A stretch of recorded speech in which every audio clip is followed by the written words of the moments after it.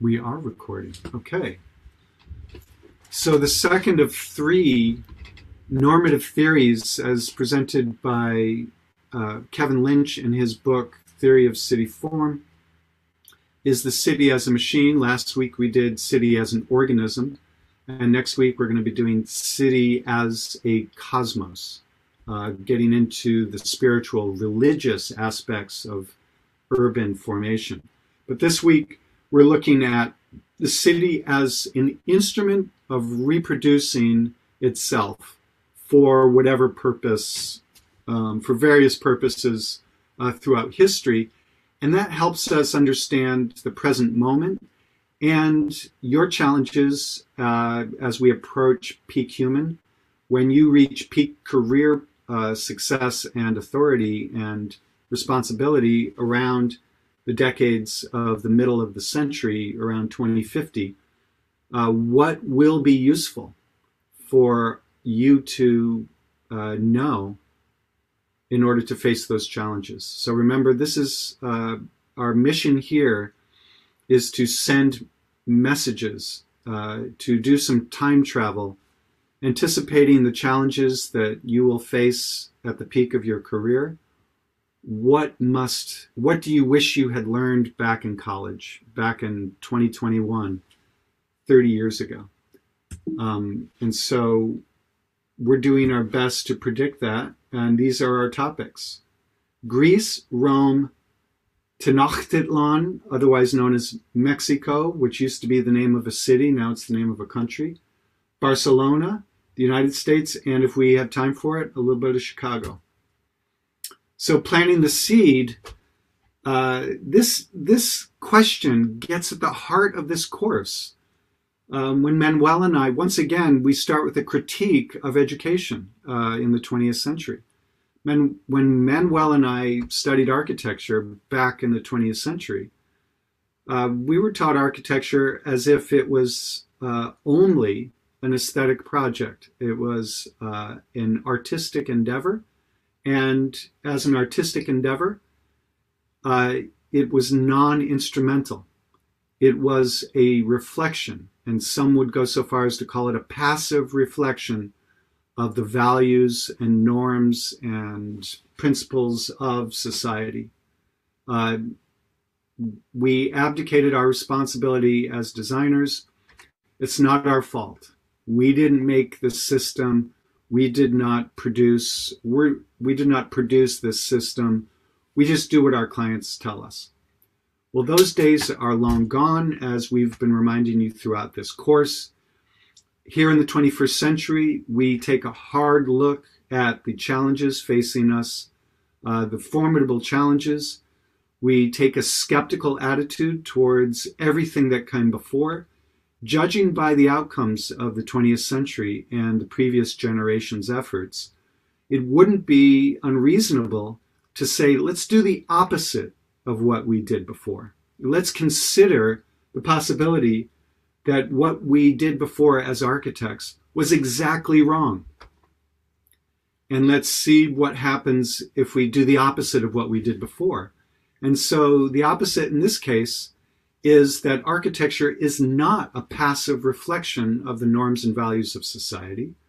The opposite of that would be architecture is an active instrument for the reinforcement and reproduction of the norms and standards of society, of the systems of our current arrangements. And those include arrangements of economic systems, of social systems, of political systems, all of those systems that operate in our society and really establish a structure within which we all operate. Remember when we talked about structure and agency?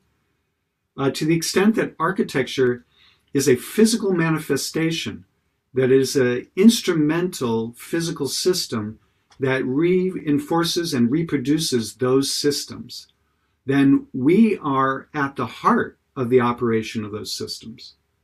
So this question gets to that issue very directly. We are so used to thinking of maps as being the passive reflection of the geographic features of a place. There's a river here, there's a mountain range here, and we map it. And maybe there's a town in the valley, we map it. Maybe there's a road, we map it. First comes the road, the town, the river, the valley, the mountain, and later comes the map, the passive reflection. But wait a minute, not so fast. This lecture is all about the opposite of that, where you could be 1,000 miles away from the actual territory, the actual landscapes, and you could draw a map that is not a passive reflection. It is actually a blueprint for the production of the landscape. Here in the 21st century, we are coming to grips with the fact that there is no nature that remains untouched by human influence. The entire planet, and increasingly off-planet, is a piece of the built environment. It is subject to design and architecture, the operations of design and architecture, of human intention. And pretty soon, Mars, well, already, Mars and various asteroids, and off we go. Off-planet, the system of reproduction continues off-planet, and it has actually been the focus of a thesis project for a base on the moon, based on the principles that we cannot do what we did to the planet Earth. We must bring a different operating system to the moon, Mars, the asteroids, etc. Good luck with that. So far, the whole space exploration is being driven by not only are we not reversing the principles of extractive capitalism, because we don't have to worry yet about indigenous species, indigenous peoples that we encountered in space. We haven't encountered any yet. The principles of extractive capitalism are put into hyperdrive, and we just extract the hell out of everything off planet in the most brutal possible way. Very interesting thesis project by Tim Elric a few years ago, who is now doing a PhD, or he's heading towards a PhD in aerospace engineering, and the implementation of his thesis project. So, wow, that was a tangent. But here's a case where the map is a blueprint. The map is a design, and it produces weird things like this corner. Why is this road this way? Is this the safest way to lay out a road? No. Hundreds of people every year die at these intersections when, after driving 24 miles straight in a straight line, suddenly there's a 90-degree turn, and they go straight into the ditch on the far side and die or get injured. So why is the road like this? We will ask you again shortly. So let's start in Greece. Greece was an imperial power, and they spread through military conquest throughout the Aegean. You studied Greek temples in History Theory 1, but you probably did not fixate on the relationship between the Greek temple and the landscapes upon which they sit. This turned out to be a very important aspect of the Greek temple, as explored by Vincent Scully in a really wonderful book that came out, I think, in the 1980s. But the Acropolis in Greece is the exemplar of this commanding landscape, the monumental construction of the Parthenon, positioned in a very specific relationship to the rest of the landscape. And those arrangements were very much codified by certain specific religious and spiritual rules that also had implications for the ordering of society.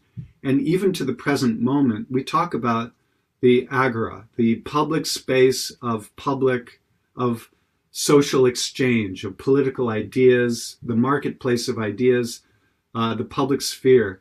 The agora is the original place of democratic communication, and we still refer to it. So it still plays a role in our consciousness and in our culture, and in the way we think and act on cities. The theater, the Greek amphitheater, is this very careful architecture, but it's not just the building.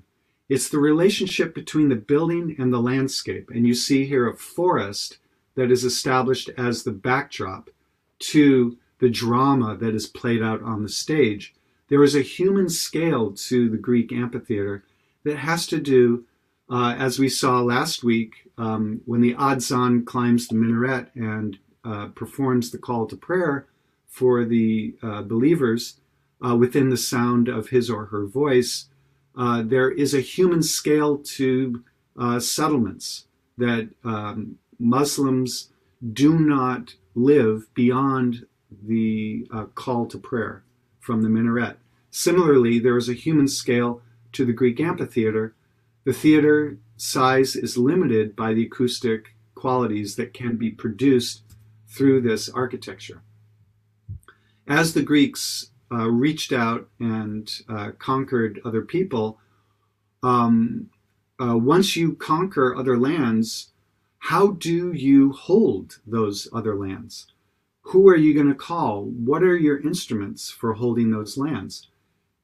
You call the architects, and the architects offer an urban form that is capable of demonstrating the superiority of Greek intellect, Greek political systems, the Greek economic system, and the Greek system of economic and military control.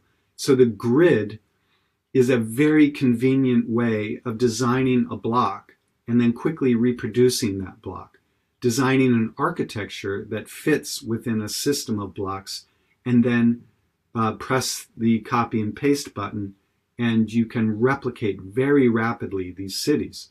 So the key attributes of the Greek urban form is the grid itself, its modularity, its replicability, and the in breaking with the grid form, the non-uniform, the informal, the topography then has an impact on the surrounding fortification. So a uniform modular grid inside the walls, and the walls itself are determined by other forces, not the grid. The topography, the shoreline in the case on the left. And here's Greece itself, where it started. I mean, Athens, the core city of the Greek operating system of towns. And so we see this layout playing out on a non-planar landscape. So the grid, like San Francisco, denies the reality of the topography. You remember from informal settlements, when we have a steep hillside, what we do is we walk along the flat topo lines, and so our paths through the informal settlements are more or less level, walking along the topo lines, and then are crossed by stair streets that run directly down the fall line.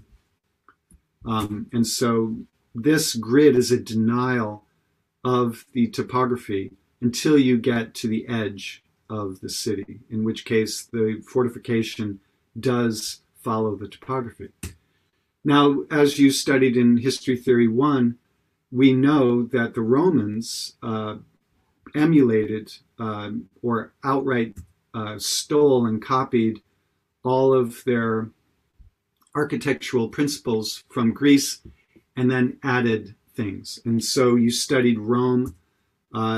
The layout of the city of Rome is a lot more like Caracas, Venezuela, than it is like an ordered grid.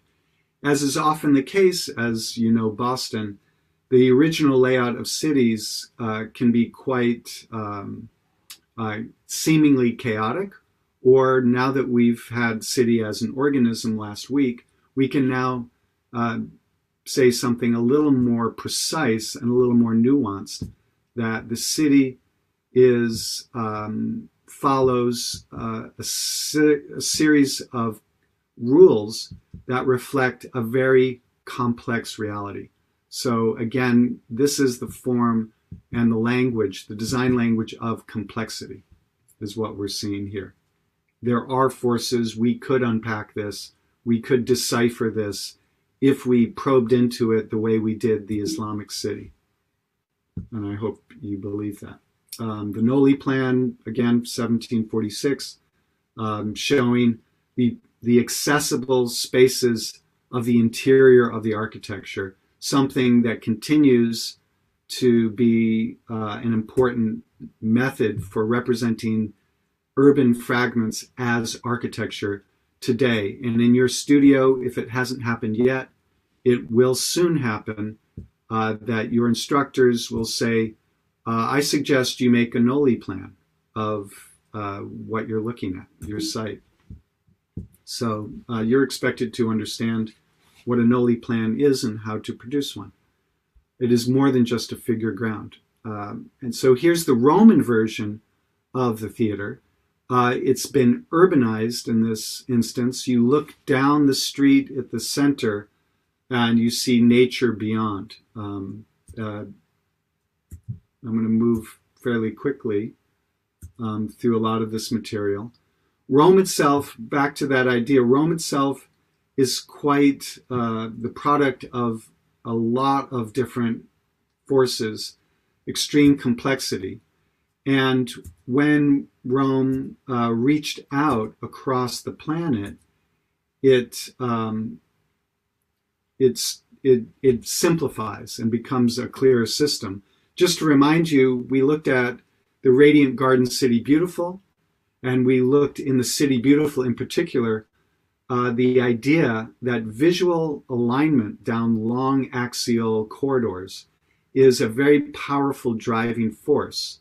And so you see the transformation of the city of Rome by Pope Sixtus V for the Jubilee year in order to encourage pilgrimage to Rome, the transformation of Rome by the cutting of boulevards through the dense fabric of Rome in order to produce these grand axial viewpoints.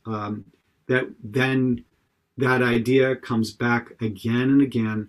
The most famous one that you will recall from History Theory 2 was Haussmann's transformation of Paris in the mid-19th century.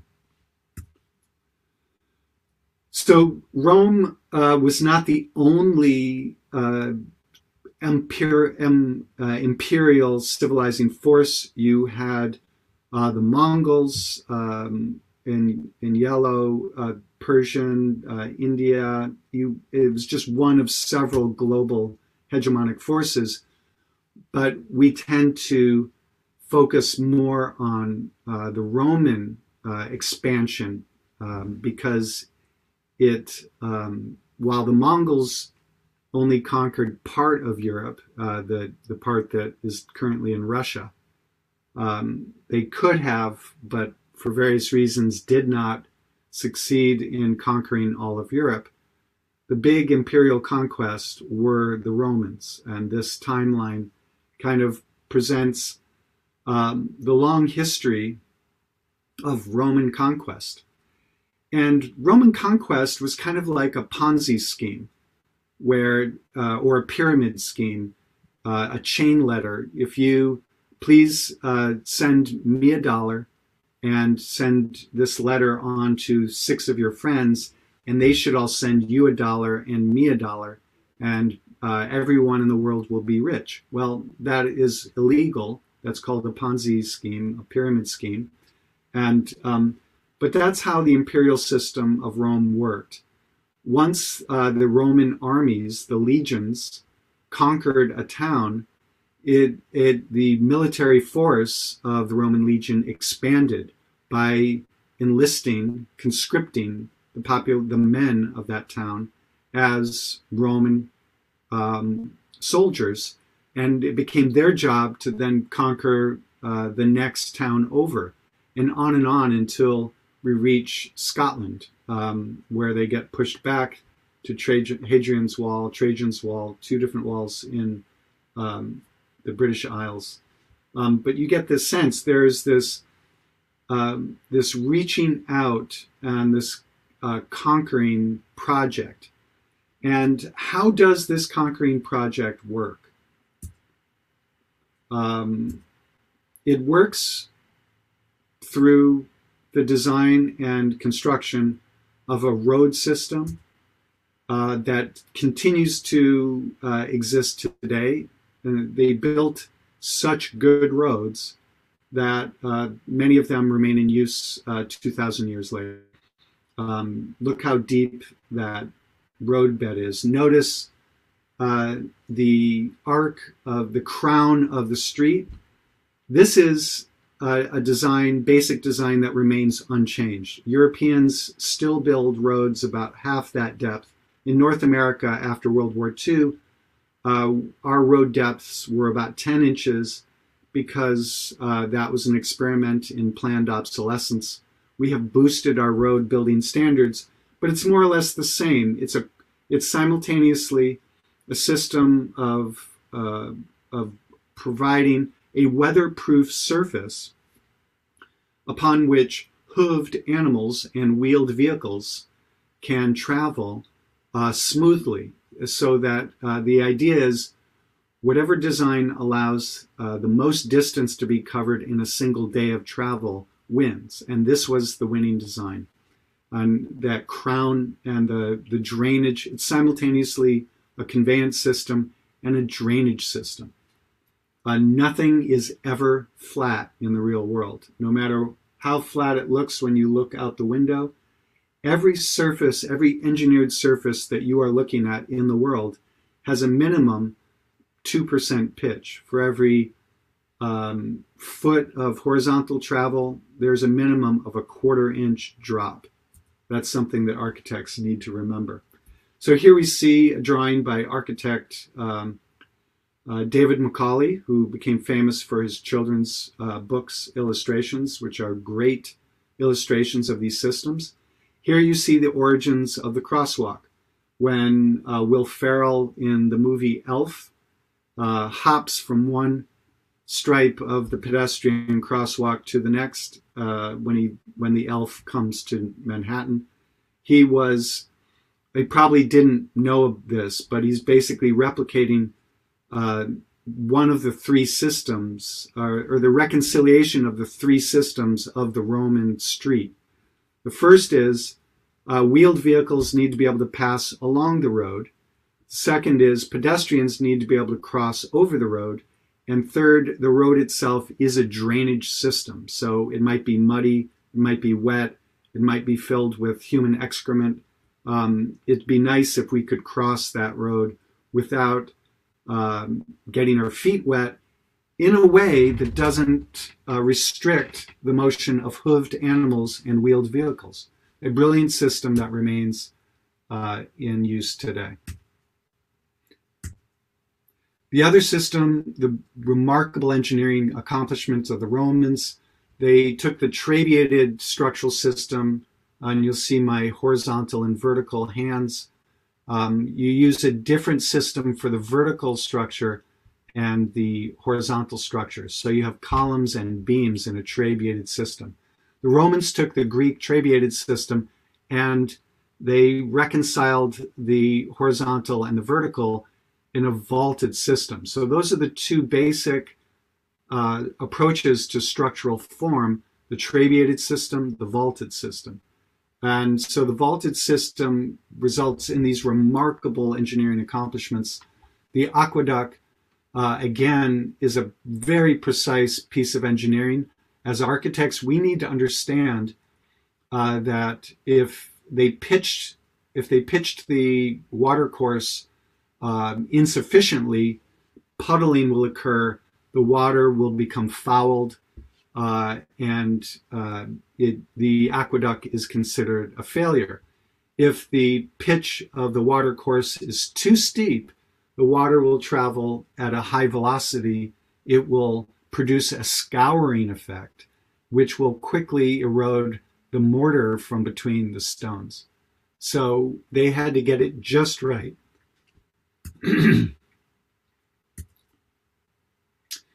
The key thing, and this is the first clue as to the solving the mystery of that road system in that first slide, is these soldiers, when they arrive at a new place, they need to establish the grid of the Roman town. And so this is a system called centuriation.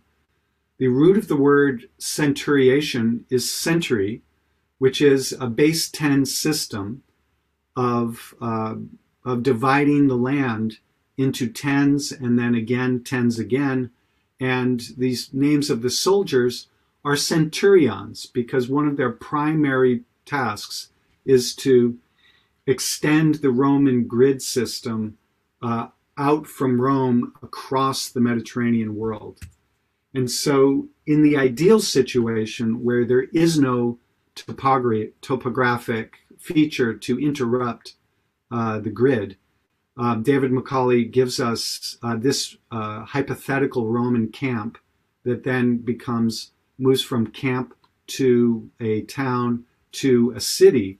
And so you see the Cardo east-west Main Street and the Decumanus, the north-south Main Street, crossing at the Forum, the market. There's the amphitheater, the theater. These key features of the Roman operating system. How do we extend Roman control across the landscape? Step 1, conquer the people. Step 2, establish your grid, extend your grid. And the grid is coming from the city of Rome through a system of orthogonal land partition across the landscape, across the entire Mediterranean world.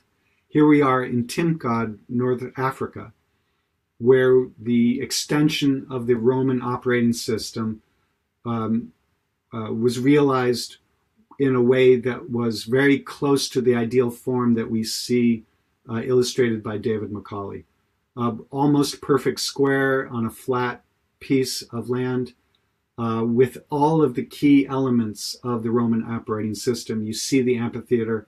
If we zoomed in, you'd see the agora, the temple, the baths, all of these key systems.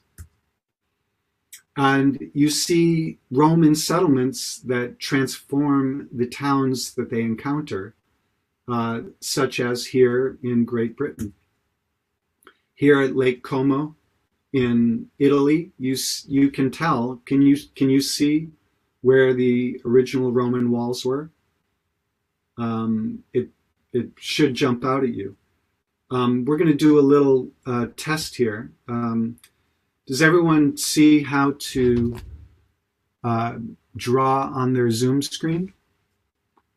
So please click on the Annotate tool and see if you can, and in a moment I'm going to ask you to do this little test. Okay, here's the city of, I believe it's Florence. Yes, there's the cathedral right there, Brunelleschi's dome. If you will, please turn on the Annotate tool, and each of you please outline what you think is the original Roman town at the center of Florence.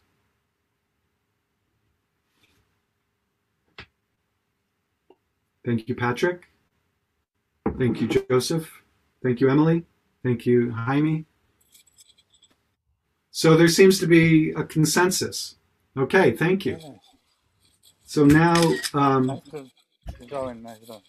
so when the original Roman town,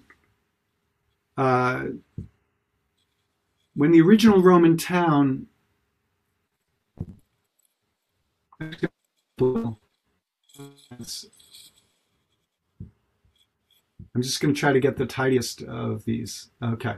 When the original Roman town grew beyond its boundaries, people started to settle outside the wall. And at a certain point, there was a decision taken, well, we need to protect those people too, these suburbs, the piece of the town beyond the walls. Now, with the same tools, can you outline that second wall? Do you see the pattern in the streets? Patrick is outlining the third wall.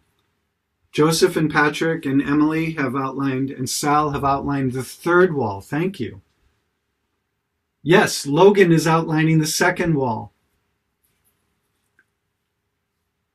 Joshua is outlining a lot of the third. So, okay, yes.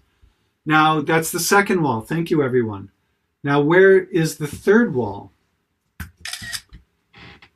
That's the fourth wall, Emily, Joseph. That's the fourth wall. Do you see a third wall? Third wall is harder. I think it's into something here.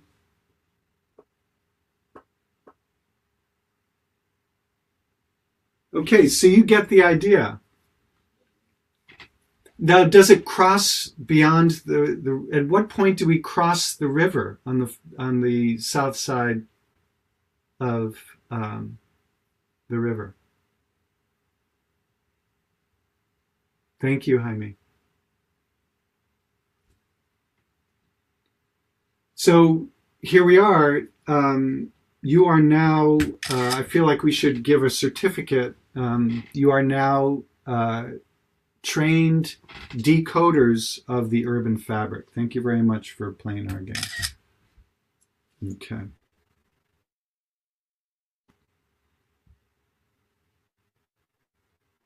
That was fun. The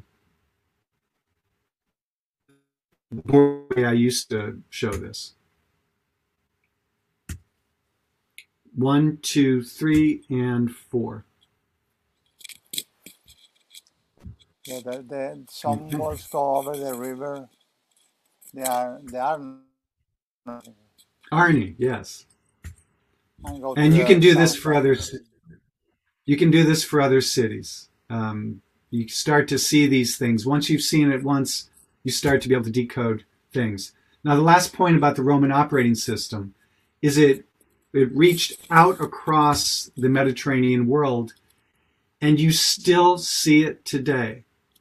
Once it gets imprinted on the surface of the planet, it is almost impossible to erase. Okay, Manuel, the show is yours. Yes. Okay, I can continue with the application of the system of the same operating system in other cities.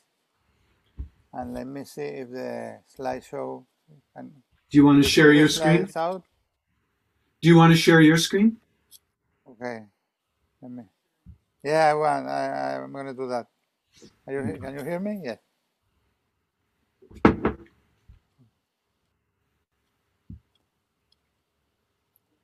So the slideshow is this one.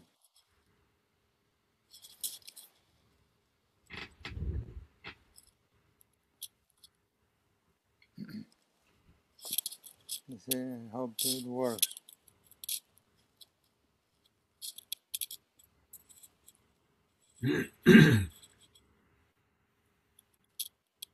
It's working. If you click on the tab. It's taking time. It's very slow, isn't it? Yeah.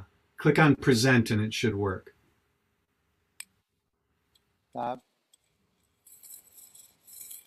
Present. Yeah.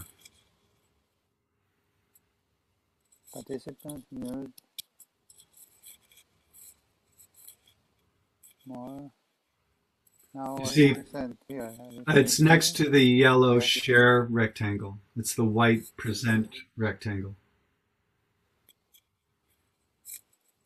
Here, this one, ask your question, present. Here? Try clicking on it.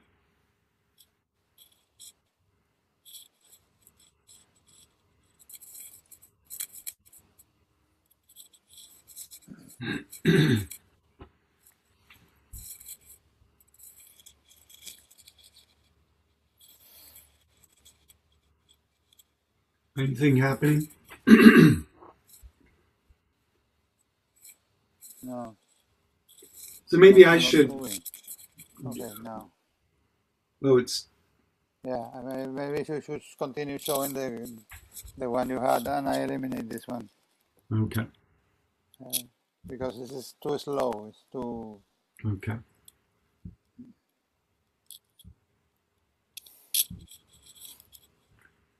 Okay. Find Machine.City21. Okay, no, this one, not yet. Okay. Okay.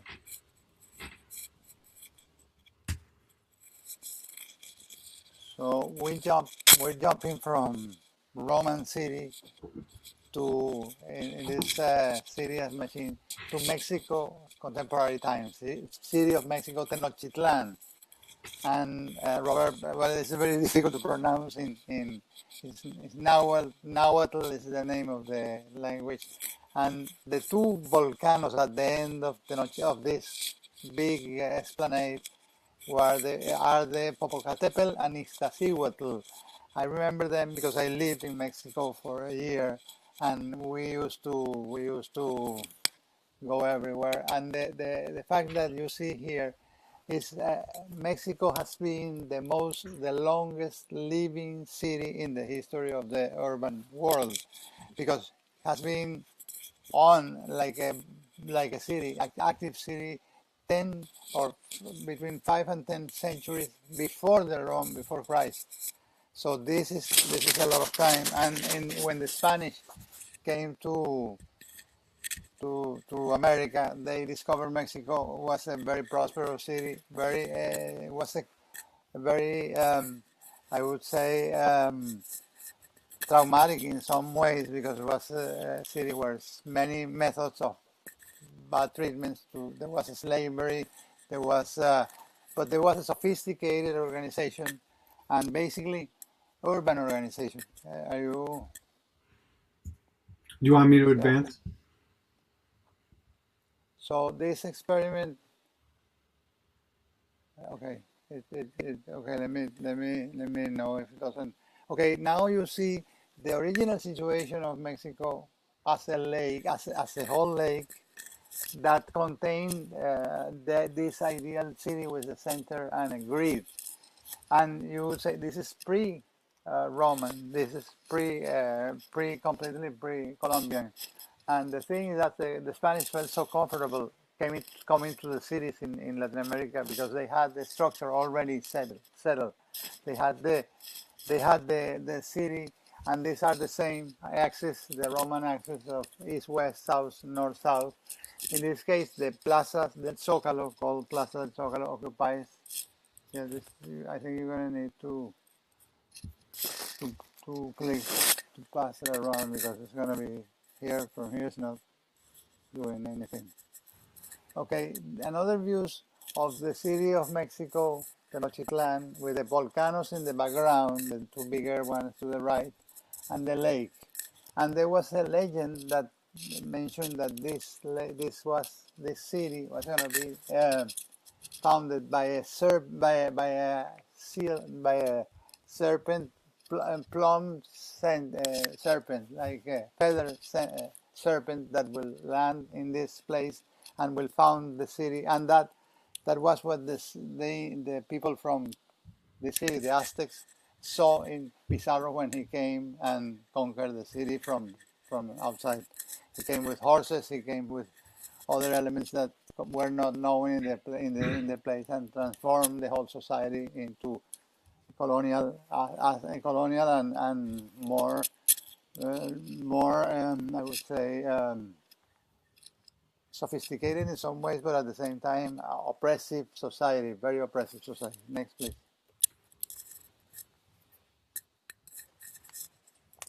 I want to, okay, the base of system of rules and regulations and laws that came from Spain, from Madrid, in the after colonial, when the colonial established mechanism of power in the whole continent, which was big, from North America to the south of the Patagonia in Argentina, and this was a territory divided into two big emperorships from the time, which were the Portuguese and the Spanish, and they established this set of laws or regulations that called the leyes de Indias, or Indian laws, of the reigns of the emperorships of the Indies. And this contained not only, it's important to realize that this is not only the rules and regulation of society. They had the rules of, like, constitution, had a set of rules and regulations of how to organize society, how to organize trade, how to organize relationships between the people, but also the physical results of the space.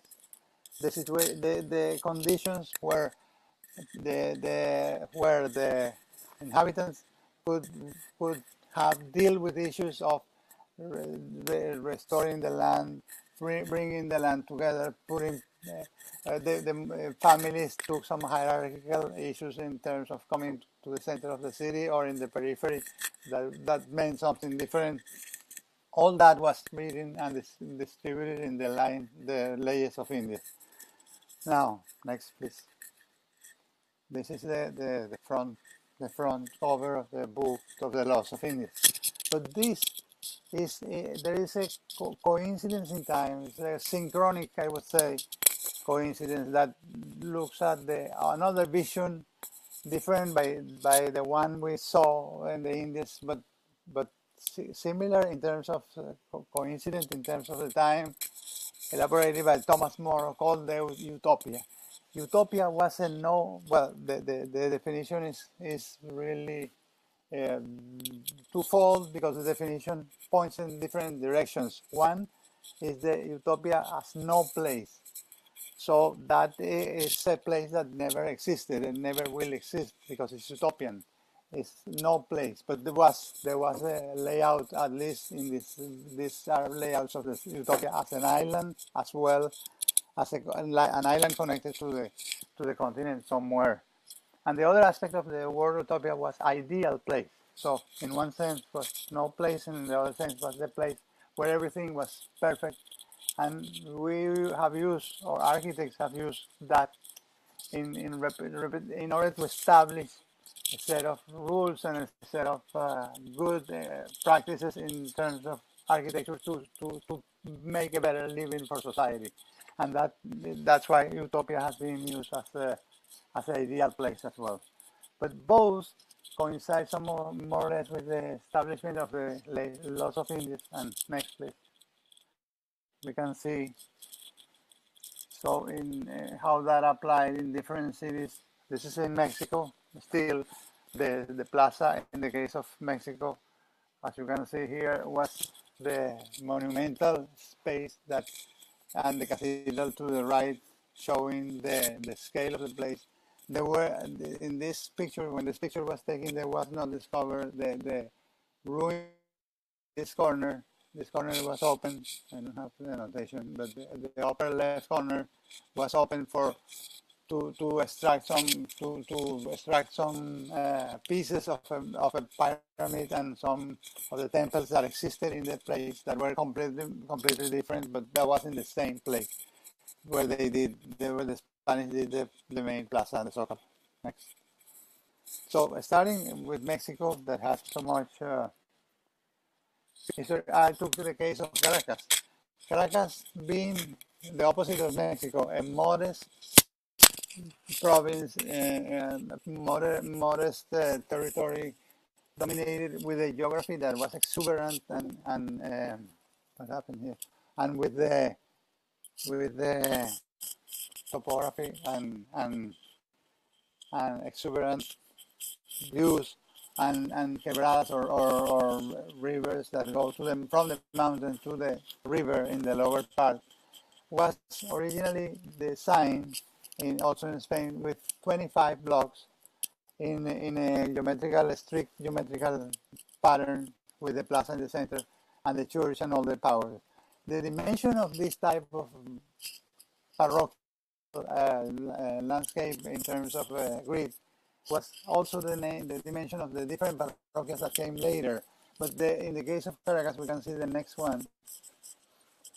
You can if you compare the first 25 grids with the distance to the Caribbean in the north, and you compare with this 200 years next to, I think, 200 years later, you can see this is a change. This unfortunately changed the orientation, but this shows the atmosphere of the grid in the landscape.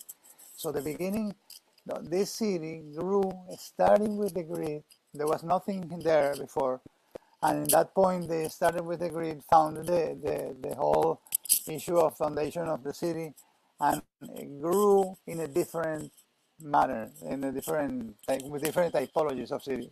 Something that happened differently in other cities in Europe, and I will show you the case of Barcelona. So in this case, what you see here is the settlement, the first settlement, and then in the 1930s and 40s, the coming of the car and the individual car, and of course the explosion of the oil industry made a strong, very strong and very rapid advancement towards the growth of the city that did in something like 20 years or 30 years grew amazingly, something that haven't happened in the first 300 years earlier. And then with the help of the automobile and the new technology of roads that were meant to be fast roads that will penetrate into the east, especially the east, also the south of the city, but mainly the east. It was because there were haciendas. All those spaces were haciendas that represented points where the people used to go and work and come back to the center. But that changed the structure, and the working happened to move to the center, and the living started to happen in the neighborhoods to the right. Next, and these are not by coincidence. These are also, the map was made by the oil company.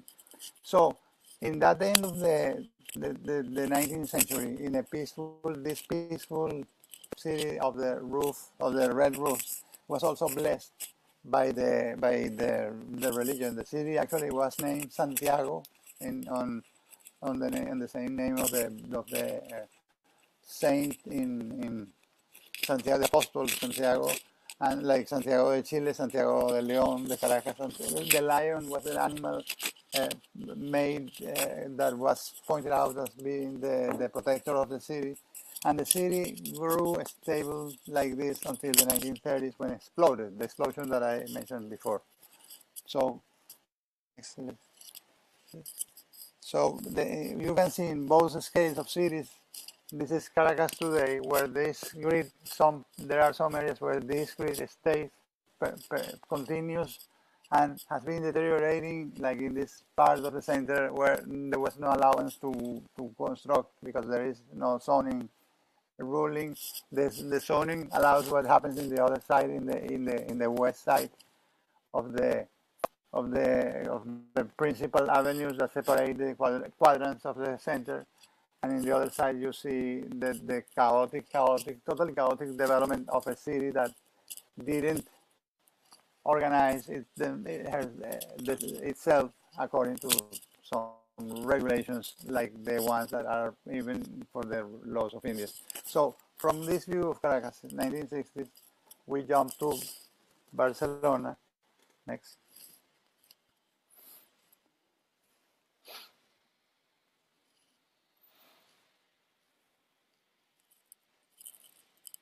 And the second case that I want to show is the view of Barcelona, a city that could be as chaotic chaos as Caracas, with a density that's really strong, and it's what is called a compact city. This is the diagonal next.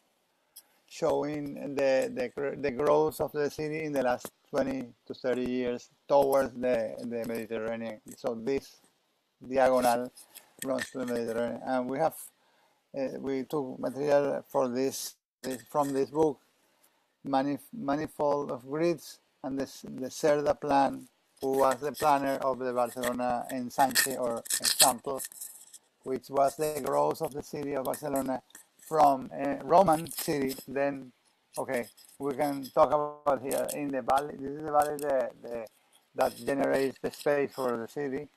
This is the Llobregat River. The Llobregat has a delta here in the Mediterranean, and the place for Barcelona is the little valley north to the delta. And this mountain, this little mountain that I don't have a way to show north, move here to the compass, is Montjuic. Is a place where the Olympic Games happened in 1992.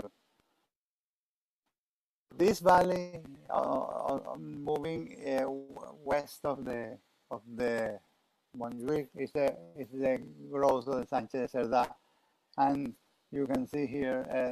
Well, let's get closer to next one.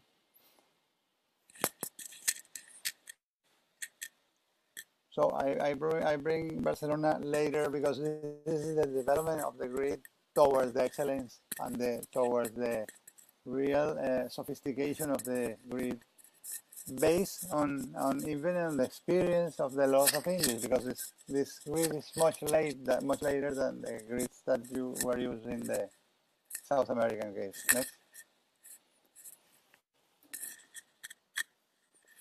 Okay, so this one I wanted to see. This is the original Roman city with the two axes crossing in the center, and this is the foundation of the Cardos Maxim and the Romanos Maxim, and this in this corner happened. And this is the original wall that you could have an exercise. You will see next slide. You will see the traces of the wall, and within this wall there are some open spaces like in the Roman time, and there was the place where they installed the cathedral and the cloisters. And this shows. Okay, look at, you see the wall surrounding. This is the wall exposed now. But this is the Gothic city. Okay, perfect. Thank you. Perfect. And this shows the first enclave of the Roman city that founded Barcelona, that expanded. And this is the moment where the Romans didn't, when they don't continue, and the city into the medieval times, the growth is completely. This is called the Gothic city, and the Gothic city is a random, organized according to other rules city that has. In this drawing, I like very much to express like a figure ground. It's a mix of a figure ground with a Nolly map, because it has some interiors of the buildings. It has some, especially the courtyards, of course, and have something that is very famous and very important in Barcelona, which is Las Ramblas. The Ramblas is this originally a river, a small river, that was taken, and it's called Las in plural, Las Ramblas, because each one has a different name, from Plaza Catalunya in this position to this corner. This Ramblas, each one has its own personality, and also relates with the neighborhood. So the lower, one of them is called Rambla de las Flores, of the flowers. One of them is Rambla, is more oriented towards market and food. One of them is more close to immigrants, closer immigrants, and for example, this part, you see a small Rambla also from here to. You can indicate it here. There's the small Rambla here to the left, and you start by looking at this as a summatory of spaces that interlock with each other and create this very strange atmosphere of a medieval city that is very coherent, and you can get lost very easy. It's like a labyrinth, but you can enjoy the best spaces and foods and elements that you can find in following some criteria. That's a good access as well, because this goes to the market of Santa Catalina, which is this one square. The square that used to be a convent, a monk in the medieval times, transformed itself into a market by the architect. Um, the architect is Miralles. Miralles is one of the young architects. Unfortunately, he died very young, and he left several good, very unique work in this several areas. Next.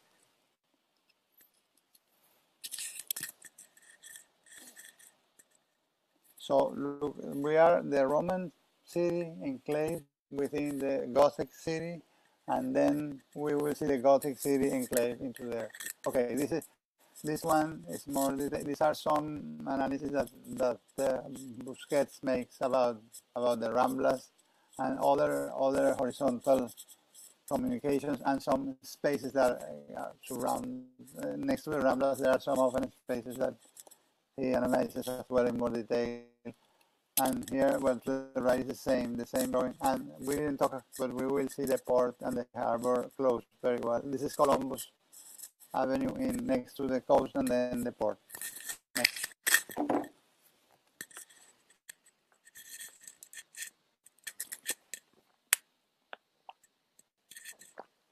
So the views internally, the Gothic city, it's amazing. It's difficult to describe the amount of places and the connections that they have on top, like this one, which is the Generalitat. This is the political, the offices of the president of the commonality, the state, like the state governor, the house of both together, connected also with the church. So there is also a power of the strong element of power of the church. Next.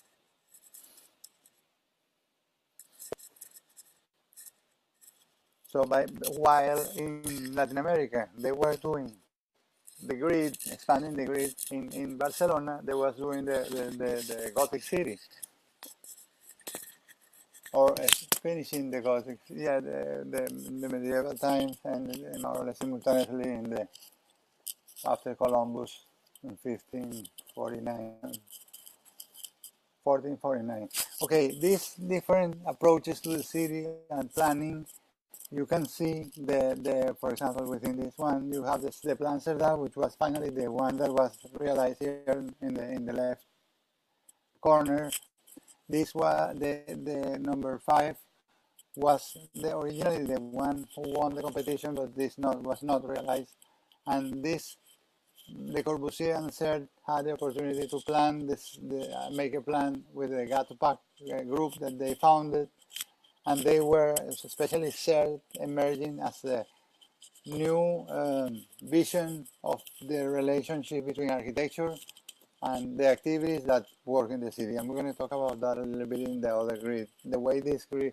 So they basically took the land and opened it as much as possible to establish a new, completely different layout or mark in the territory, or footprint in the territory. Next. So we are the Plan Cerdà. We're going to get closer. The Cerdà plan in 1859 or 1860. You can see in more detail here, and I want to show in here how the expansion of the grid. If you see in detail, this is the Gothic city. This one to the left of the Gothic city is the Montjuic, where the games were realized. In the top of the hill, they built the stadiums and all the facilities for the games. And the grid, basically the neighborhood this was territory for agriculture and all that, and there were some small towns separated, another hill here, and this is the barrio de Gracia. It's called Gracia. Sarria is in this area of the wall, and you see other enclaves that represent other parts of the city that they were separated until Cerda came with this plan. But this plan has been realized by etapas, by steps. So this is the vision of the plan that Cerda had for the whole plan, and you will see more or less the situation how it is now. This is analyzing the different roads and components, the diagonal appear as the longest one, from corner, basically from corner to corner, the north corner and the Mediterranean here. And there was an attempt to, well, it's not in this map, but the Villa Olímpica is here, so the games were realized here, and the Villa Olímpica 92 was in this area. And this was called Forum 2004, another event called with that name, Forum 2004, that was exhibitions and like a world fair that happened in this corner and allowed to develop pieces. So they have the plan. The way they work is that they base the whole plan of the city in Cerda 1859 plan, but they develop projects within the plan. The development of each project represents a new work, a new approach, and taking into account the new way to see the city. For example, now, unfortunately, I didn't bring it, but you will have the chance to see the new approach is the macro blocks. They call it the super blocks. They are trying to join blocks of 3 in order to create high-speed avenues that go faster, which they want, like this, like the same, this one, like the diagonal, etc., and north-south as well, east-west as well. So they have, and then in between they are having roads or streets that are completely pedestrian.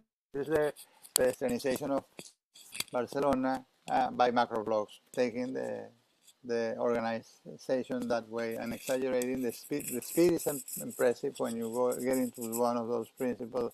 They are really they are too much for us that we're not used to this type of speed. But the good thing is that the slow paths are very nice. Next, continue showing the. I think we're close. Okay.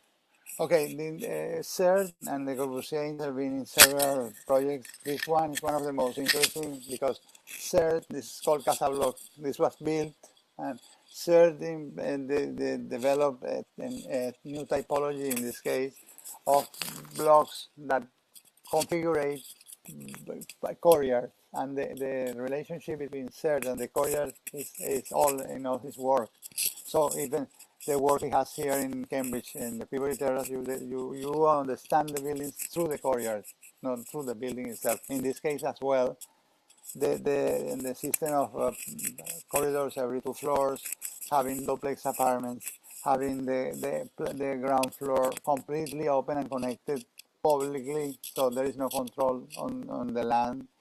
Actually, the people that lives in the apartments don't control the land. They don't own the land. So the land belongs to the city, and this is a great example of something that works. It's one of the most successful housing projects for in this case. I think now they are living there. The families of the police that were policemen, and in the time of when this was made in 1930s. So there is a long tradition of property here in this area. Next.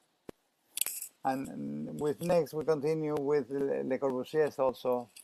But this vision of Le Corbusier is more general. This is about the grid in general. This is the way of expressing the need that the would be clean, that the construction of the housing in the future would be in towers, and of course the main problem of this approach was that it tremendously cleaned the whole land and didn't let any possibility of remembering the past, and also connecting the communities that exist. This is just new, and this was applied in several cities as a project that never, like in Paris, for example, that never worked. Next.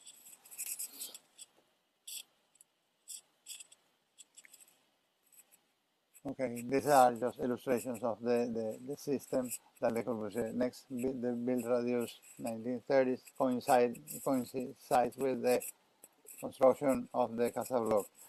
Earlier in the century, at the change of the century, there were examples of architecture that demonstrated that the grid that Cerdà put in place worked, and one of them is Gaudí. Gaudí is a remarkable architect that has several urban buildings in the city and churches, and designed a park. And his work was only in the city. He never moved from Barcelona and I think and the close region. And this one, La Pedrera, is one of the examples that most beautiful condition for a corner. This parcel starts to express the conditions of the place. The corners are very important, and because all the grid that was proposed by Cerda was based in the idea of the corner of 8 sides, like an octagonal corner. And so there is no corner in angle, strict angle 90 degrees, no, always a 45 degrees break and a corner like this. Continue and we will see it. And that was basically, okay, this, talking about modern architecture as well, just a jump here of the pavilion, the Barcelona pavilion in 1929 for the exhibition, that 1929 represents one of the big steps of architecture in the last century that fortunately, thanks to a group of architects from Barcelona, they rebuilt. This building was demolished after the exhibition because the exhibition took a temporary site, and nobody resisted that for many years. They started a fight until they found the money and the way to. It's a good example of tenacity and proudness from the people of Barcelona to do the pavilion and have it there, and demonstrate that modern architecture can be beautiful, and also that modern architecture prevails and stays. Next, for example, if you compare this picture with this recent picture, the day of the inauguration. This is the prime minister, I think, of actually this was the Empire Austro-Hungary, Astro. So this is the inauguration of the pavilion, and people waiting. Next, look at the wall, the marble wall back here. Okay, other examples that have taken Barcelona, I'm not going to enter in much detail here because was the construction of the harbor. And the harbor was not a natural harbor, it's kind of constructed one. And these are other examples of modern architecture that never built, fortunately, I think, because they keep, as you see, this is the way they saw the grid in the background without developing, but you will see what the grid means in terms of the real possibilities. Next.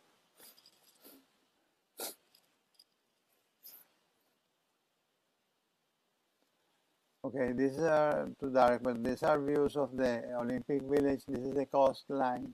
The Olympic Village introduced an element of housing in the coast that goes along the peripheral road. This is a road that goes to the whole city, and this road, along this road, there are connections with the sea, and the continuation of the grid. So there are continuations towards the sea, and this was the coast from the Olympics when the Olympic Games, the games were happening. There are swimming pools. There are sailing, of course, because of the installations of ports and all that. So this was straight. You can see it a little bit here. The construction of a harbor for sport facilities, the construction of a new extension of the grid, and the most remarkable part that you will see in another picture is the rescue or the rediscovery of the beach. The fact that this city had originally contact with the Mediterranean and was denied because of the construction of sewers. So this was the back of the city until 1992, when people like Busquets, Boigas, and some other planners redefined the purpose of the city and put the city in the geopolitics of the whole Mediterranean and competing with others in that. So it's a great success of the city with a lot of tourism and students and all that, developing their activities in a mixed city that is very interesting. Next.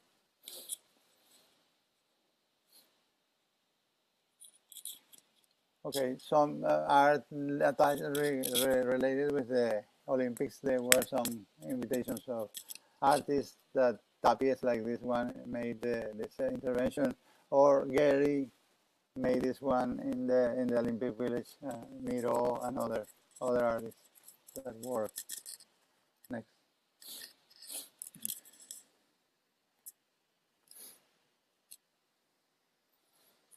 Okay, this is the grid. Go ahead, next. This is the grid in the territory, the location of the conflict. This is the Gothic city, the medieval city with the wall indicating the limit and the beginning of the final rows of the city. Next.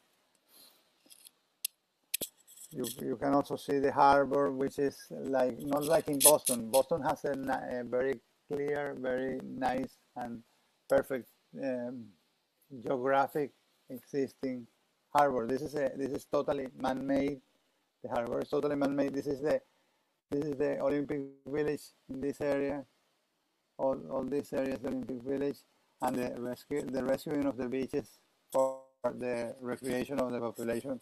This is the Forum 2004, the new forum ending the diagonal, and now you see an amount of a grid that deserves consideration because it's all built with a mix of uses, with density that is a remarkable example of how a compact city can be successful in our time. So this expresses the main part, the big parts of the city as well. This is the harbor is under construction all the time. Okay, more detail you can see from the contrast between the plan that Cerdà left. Cerdà left is with a zoning that distributed the activities somehow with a short dimension. These are the diagonal, the corners with octagonal corners, and these are possibilities of these are the possibilities of the grid.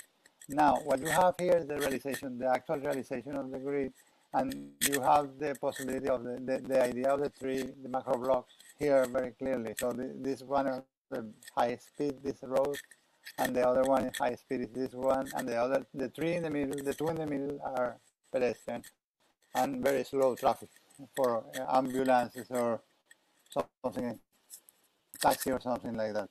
The rest is the grid. Cerda evolved, the grid from Cerda evolving and growing. And the last part that has been developed is the part closest to the beaches in the north side of the city. Next. This is what they call the ensanche. It's not really ensanche because it's not growth. The growth is inside, within. So he called it the transformative unit as a unit that can create transformation and quality of life. So several examples. There are not only those that are corners with the 45 degrees. There are other examples like this one. Like this is a housing, social housing, following the rules of the grid by Cerda and connecting themselves with the territory in the same system. So they don't create a disturbance in the point where they do. And okay, this is the area where the Olympic Village was developed. Next.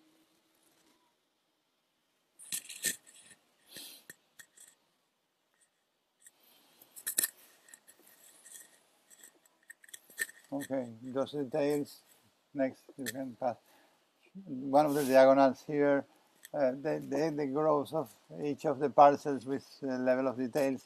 This graphic I like because this graphic shows the different instruments, the different tools that the city uses for its development that you don't see. These are okay. Next, okay, these are from parking in the top level to internal roads underneath to sewer, water. All the services are layered here in a way that it's impossible to move and or to remove, and this will stay forever. And on top of that, there is a grid, a schematic grid here. And on top of this is the Gothic barrios.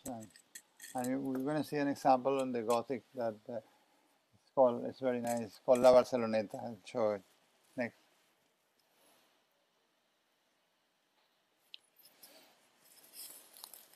Okay, La Barceloneta is one example of these spaces that are contained. They call it the military grid because I think it was originally related with the military, but has changed too much in the span of time. This is next to the port, and you can see here this is the industrial port, this is the Olympic port, and the beaches. So the beaches start right in this point. This is a transition and has transformed itself into a real good place to go for food or for enjoyment or for just for to understand the city. The rarest thing situation that creates here is that the size of the block, the dimension of the open spaces are very curious, are very out of scale, you would say. But the people seem to enjoy it and live very nicely. So next, it's like something that you sometimes have in some towns. This is based on the medieval town. Look, this is the Barceloneta from the beach. Look at the spirit of the beaches and the path in between buildings. The blocks actually are very narrow, and you have these narrow corridors, and then sometimes appears a plaza like here, and the rest is just the example of the block divided. They call it military grid, but oriented towards the beach in one direction and towards the center of the Gothic city in the other. Next.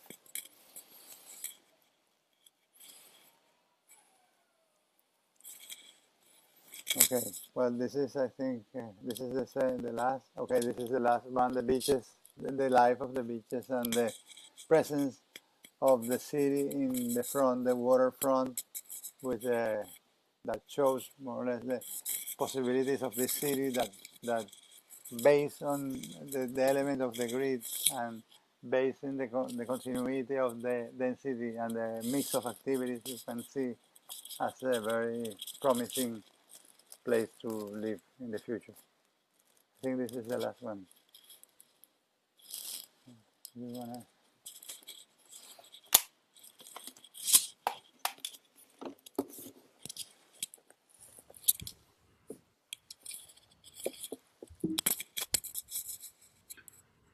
There's this one, and we under this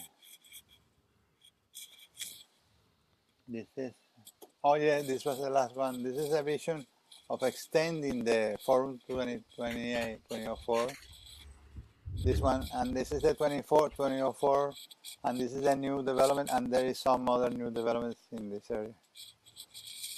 But this is all looking for expanding the grid into the north area, because this is the port, this is the Olympic village around here, and this is the port. Okay. Okay. Thank you, Manuel. So this is, the important point to take away here is that yes, the Greeks and the Romans used grids, but so did the Mexica tribes of Tenochtitlan, and the cities of Spain and Portugal were not based on grids. They were, there was the Roman grid at the core of Barcelona, but the development since Roman times was not strongly gridded. But when the Spaniards arrived at Tenochtitlan, the site of Mexico City, they were so impressed by this city. It was the largest city any of them had ever seen, larger than the cities of Europe. And they were so astonished by the accomplishment of the urban form of Tenochtitlan that they took back this appreciation of grids back to Europe and started to develop gridded cities once again, and to establish it in the law of the Indies as a system of colonial conquest, as we studied it in history theory too.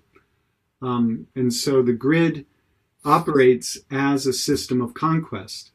And conquest in both the sense of the military sense of the term, but also in the sense of economic reproduction. And so in 1811, when Manhattan Island was more or less a town confined to the area below Canal Street, at that time, they needed to come up with a way to tame the landscape, both formally in terms of urban form, but also economically. And it turns out the key takeaway here is that when you have a standardized block pattern of parcels, then the parcels themselves become an extremely powerful method of reproduction. Not only can you reproduce your street grid and infrastructural systems, but you recreate identically sized parcels. In this case, every parcel of the 1811 Manhattan grid is 25 feet wide and 100 feet deep. And once you've divided this entire island into parcels that are all identical, you can design a housing, you can design a building, a tenement building, and we did look at this in history theory too. And once you've designed it, you only need to design it once, and then you can just copy and paste. You can replicate those buildings across the city with extreme economy. You can also buy and sell parcels. If I want to buy land, it's useful that every piece of land is identical to every other piece of land. The one exception is you can have corners. And so either the parcel of land is on a corner or it's not on a corner, but it's the same piece of land. So I can buy one, I can buy 20, I can buy 1,000. They're all the same. I can buy this one or that one or the other one across town. And what this does is it creates land as a commodity. It becomes an equal element, a modular element that allows there to be a market of parcels. Similar to what we've discussed before, the way markets work is a bushel of corn in Antwerp is the same commodity price as a bushel of corn in Amsterdam, a bushel of corn in London, a bushel of corn in Barcelona. So throughout the Mediterranean world, a bushel of corn is the same. And the same thing is true about the commodification of land. They pretty much erase as much as possible the differences between this piece of the planet and that piece of the planet. It's the exact same parcel. And the only difference is how close is that parcel to things like markets. And so it's the same logic that we see in the 1811 plan of Manhattan as we see in the Jeffersonian grid. When Thomas Jefferson became president of the United States, I think it was 1800, someone correct me if I'm wrong in the chat, he anticipated the expansion of the 13 colonies beyond the Appalachian Mountains. And instead of using the system of meets and bounds, that is the system that is used to establish the parcel boundaries of most New England towns, meets and bounds, head on this compass direction for this many feet until you hit the tree, then turn on this compass direction and go 23 feet until you hit the stone wall, and then go on this compass direction. It's a very complex and cumbersome way of demarcating land parcels in the old system of New England and of England. So the Anglo-American system of meets and bounds produces unique parcels. Every parcel of land is different from every other parcel of land. It's a different shape, it's a different size, and there's an emphasis on the distinctness of every parcel. In contrast, this modular grid system that Jefferson proposed in the land ordinance that was passed establishes a system of a 6-mile township grid that you see here. I believe you've seen it before.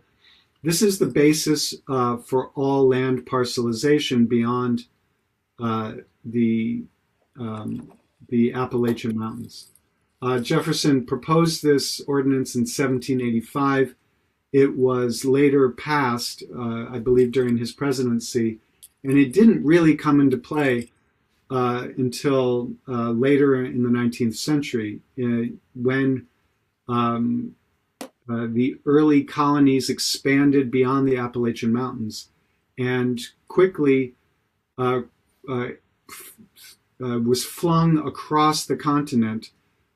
First, step one, conquer the landscape. Military conquest of the peoples who exist on the land before you, the indigenous peoples of the Americas. When Columbus landed, it was estimated, new estimates of the population was something around 20 million inhabitants of the Americas. And of that 20 million, in the first decades after European arrival on the Americas, there was a devastating loss of population, primarily through unfamiliar diseases. 95% of the population was lost. So only 5% of the original inhabitants of the Americas survived the original arrival of the Europeans. And then from there, things did not get much better. The rest was a system of conquest that depended very much on the establishment of these grids. And within these grids, all kinds of different patterns have been put in place. So back to this question. Does anyone know why it is we need to shape the road like this? You've had a chance to think about it. Any ideas?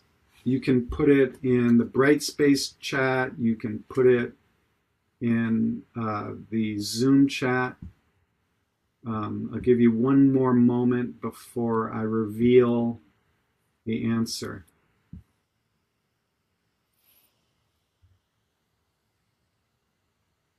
Or you could turn on your microphone.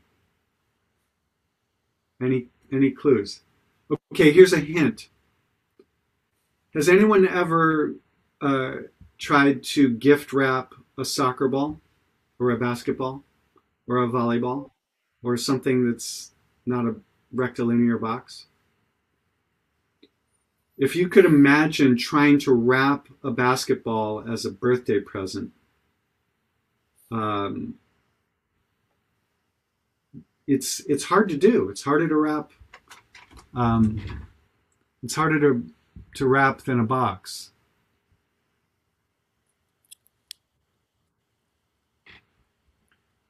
Oz says to preserve the roads. No, the roads came later. This was open prairie land. The roads were laid out according to the blueprint of this modular grid. So this is the result of the modular grid being overlaid on something that is difficult to wrap in a modular grid. Why would a grid not properly sit on this landscape?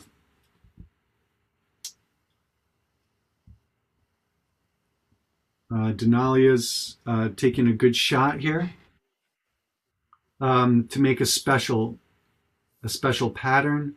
The easiest way to split things utilizes the most space. Think again about this, the problem of wrapping a soccer ball in wrapping paper. There are going to be wrinkles, right? So this is a flat piece of landscape, right? It's a little bumpy at the mountains, but there are no mountains in this view. So why would there be wrinkles? Thank you, Logan. Logan wins the prize, the curvature of the earth. Notice that the The latitude lines that run east to west are parallel to each other. The longitude lines that run north-south are not parallel to each other because the Earth is curved. And when you point your compass to due north, and you try to keep these lines 24 miles, exactly 24 miles apart, and still run those north-south lines pointing at the North Pole, you run into the problem of the curvature of the Earth.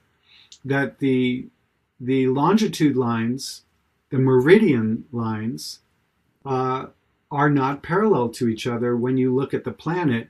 And so if any of you are looking for evidence that the Earth is not flat, you can look at these roads. And you see an interesting thing is that these roads, as you go across the planet, as you drive across country, you'll notice that these roads get closer and closer together as you arrive at the principal meridian of the grid layout. It's just a fascinating thing that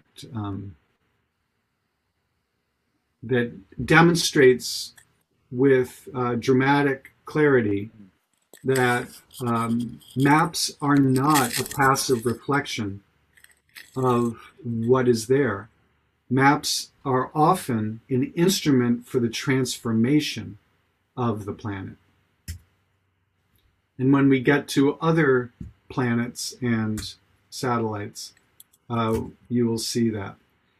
And so now I'm just simply going to refer you to this history of conquest. You see in this brilliant painting on the right, as the grid comes across from east to west, the savages are swept off the landscape, the dark clouds lift, the triumph of civilization, the angel, the Aryan vision of the blonde woman, scantily clad, Aryan civilization, European civilization, stringing telegraph wires across the continent. First the covered wagons, then the pioneers on foot, the stagecoach, and then the steam-powered locomotives. You see the Brooklyn Bridge off to the right, and New York Harbor. And you see fences. Fences are a very important part of this whole formula. And the deforestation of the continent and the bringing of commodities from across the landscape into Chicago and out of Chicago on the canal system to New York. So the reason New York City is the empire, or New York State is the empire state, is because it was the final end of the Erie Canal, that the commodities were brought from across this vast landscape of the Midwest of the United States to Chicago through this system of infrastructure, the gridded roads, the railroads, the canal system, across the Great Lakes, down the Erie Canal, across New York State, and eventually to New York, which made New York the Empire State. This continues this theme that we've been seeing throughout, is that you can't understand London until you understand the colonies, the colonial empire of the British Empire. You can't understand Amsterdam without the Dutch Empire. You cannot understand Barcelona without understanding the Spanish Empire. And you can't understand New York City without understanding Chicago and the American Empire, the conquest. The Great Chicago Fire, which eliminated balloon frame construction and gave us platform frame construction. I'm moving quickly because we've seen this before. We studied Chicago at length. We talked about the land speculation that financed the construction of the transcontinental railways. That because of the railway, all land within several miles, 50 miles in this case, of the railway increased in value. And by selling off those parcels in markets in Baltimore, in Boston, in New York, you could buy and sell parcels of land without ever seeing them because of the grid. And as the value, anticipating the arrival of the railway, the value of those parcels were expected to go up. So you could sell those parcels based on the future value, the promise of future value, and use the profits of that to finance the railway itself. It's the same mechanism that we see in the city of Dubai today. So this is an example of, as we struggle to understand Dubai, we look at history and look at the development of the United States as a way of understanding the operation of property values and real estate in Dubai. We also understand the informal settlements and why the people in the New Earth reading were not interested in actually owning the land, and the difference between proprietary rights over their land and property rights over the land. So this is another reminder. The burning of Chicago gave the architects a chance to rebuild the city from a dirty, smelly, stinky wasteland into the white city that we studied so thoroughly in history theory too. And the city of Chicago becomes part of this continent-spanning machinery of the transformation of value that comes off the land into the wealth of pork, beef, the meat industry, etc., as facilitated by the infrastructures and the architectures that are not just in Chicago, but spread the architectural design that spreads across the continent. And that's the lecture. So if anyone wants to hang back and talk about anything, please do so. Otherwise, have a great weekend, and we will see you all on Wednesday.